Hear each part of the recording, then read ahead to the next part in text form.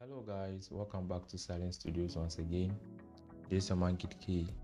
In today's video, I'm going to show you guys how to import and use my new 100 plus rich skin tone gradient map. So without wasting much more time, let's jump into the video. So first of all, if you don't have your gradient bar here, quickly move to your window bar up here and then search for gradient. So once you click on it, this thing is going to open at your right corner. So after doing that, what you have to do next is move to the 3 bar here at that same corner, click on it and then come to import gradients. So when you click on import gradients, it's going to take you to your directory folder where you place your downloaded file that you downloaded from my digital store. And I also want to thank you for purchasing it. Yes, I really appreciate.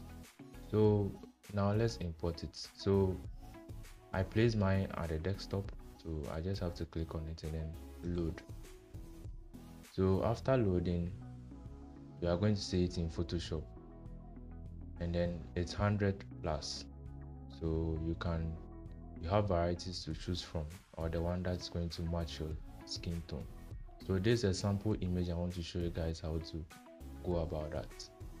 So for you to match your skin tones or make your skin tone better and enrich, what you have to do is move to your adjustments panel here and then choose gradient maps. So once you choose gradient map, automatically it's going to look very bad. So that's when you have to choose the gradient or the kind of skin tone that is going to work for you. So you click in between, and then because we've installed it into Photoshop, you're going to have it here. So you open the second one as well, and then this is where you are going to make our choice. We can start by clicking, and for each gradient you can adjust it how you want it. You can drag the highlights, you can drag the shadows, you can drag the mean tones. And for this is the shadows, this is the mean tones, this is the highlight. So depending on your image and how your image look, that's what's going to determine how you're going to regulate this. So let's move forward. So for this image, I think, let's see, I want something a bit brighter. So it's going to take a little time, because you can't just wake up and then choose a skin tone for any image. You have to look for a perfect one that is going to match it. So let's say I choose this, and then you click OK. But before you click OK, make sure it's matching your image. So for this, I think I'll drag in the shadows a little, and then my midtones to a little, and then drag in my highlights. Yes, bring my highlights a little. Then I click OK. And once you click OK, that's not it. You have to come to your blending mode here, then you select color. Sometimes soft light works, but I'll suggest you go for color, because color is what works for me, and I'm sure it's going to work for you as well. So after selecting your blending mode, which is the color, you can see the effect is being applied to all the parts of the image, which is no good. So what you have to do is you have to invert the layer mask, and then now you have to brush the effect. So to invert this layer mask, you have to press Ctrl or Command I if you are using a Mac, but I'm using a Windows. So mine is Ctrl plus I. After doing that, you have to go for your brush. Yes, and then make sure your flow is on 100, your opacity is on 100.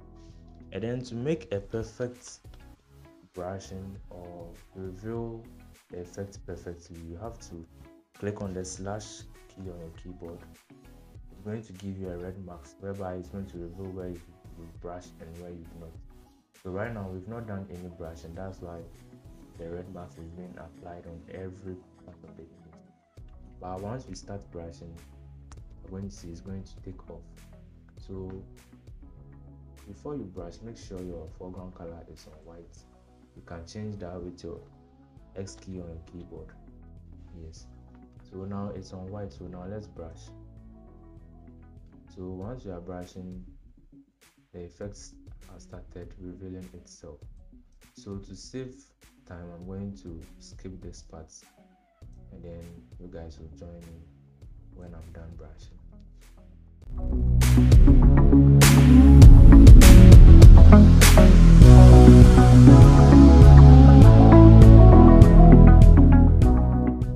So yeah, we are done brushing. So now you have to press on the slash key on our keyboard to hide that effect.